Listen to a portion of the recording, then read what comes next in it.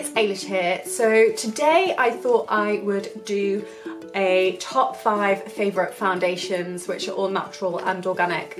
A couple of you have asked what I use, and if you've watched my videos for a little bit then you'll know one of my favourites, or maybe 2 of them, but I just thought I would include some more so you can go and check out those options as well. So if you like this video, please give it a thumbs up and subscribe because it would absolutely make my day. And if you would like a free printable which tells you the top 20 makeup products which are natural and organic that you need in your makeup bag, then just click the link below and you'll be able to get that too. So let's get started. So the first product is an absolute firm favourite. This is the Jane Iredale Glow Time Full Coverage Mineral BB Cream.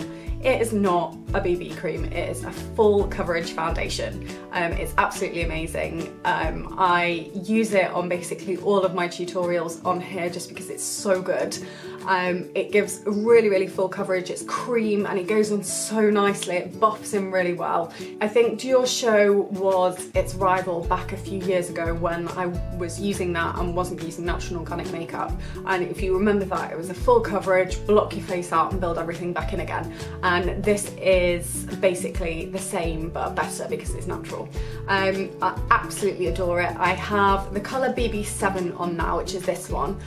So that's the one I've got a bit of a like kind of suntan, and then the BB5 I use for when it's winter, and then I mix in between because I couldn't get BB6, but I know that they do it in America. So yes, Jane Iredale, love it, love the whole line.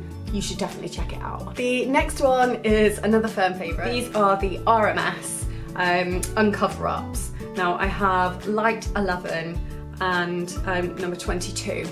And Light 11 I sometimes use concealer or in the winter, and then 22 I use when I've got a bit more of a tan. And you can use these as a concealer or you can use them as foundation. They are cream based. They do actually last quite a long time despite the size of them. And you can get them most places. The coverage is a little bit lighter than the Jane Iredale foundation, but it's still really good coverage. They feel amazing, and like the base is like coconut oil, I think, and I just absolutely adore them. So you should definitely check these out. Back to a liquid foundation. This is 100% pure Superfruits healthy foundation, and this is the colour White Peach. Now this is very light for me at the moment. It's probably a winter foundation. It's a little bit too light. I did a tutorial with it last week, I think it was, and it made me look really pale. But basically it's a winter foundation for me. It gives really good coverage. I quite like it. It doesn't sit on my skin that amazingly. I prefer the Jane Iredale one way more. I think sometimes when your skin's a bit dry, this isn't the best to use. You need something a little bit more nourishing, but I've heard so many bloggers rave about this who absolutely love it above everything else. So I think it's just your personal preference really. So yeah, definitely check this one out too and see what you think. My fourth foundation is a powder. This is the Inika Mineral Foundation in 04 Nurture. This is lovely. I actually use this to set my Jane Iredale foundation because sometimes it can kind of slide over your face occasionally. But this is lovely on its own as well, or if you wanted a tinted moisturiser, then mix a little bit of this with your moisturiser and put it on your face and it looks lovely too. So it's kind of a multitasker and I absolutely adore it. The coverage is really lovely. It's quite light, I think, and I'm quite a fan of like a full-on makeup look.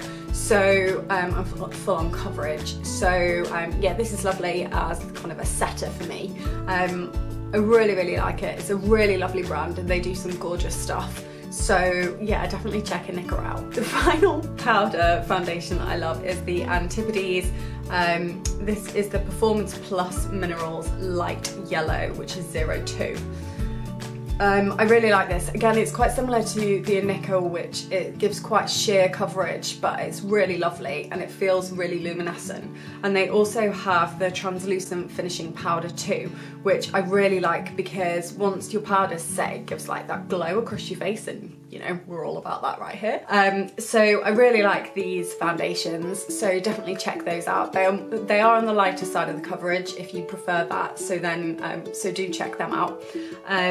But yeah, they're a lovely brand. And then I know I've done 5, but there's a final one, but I don't have the product because I've actually finished it and thrown it out.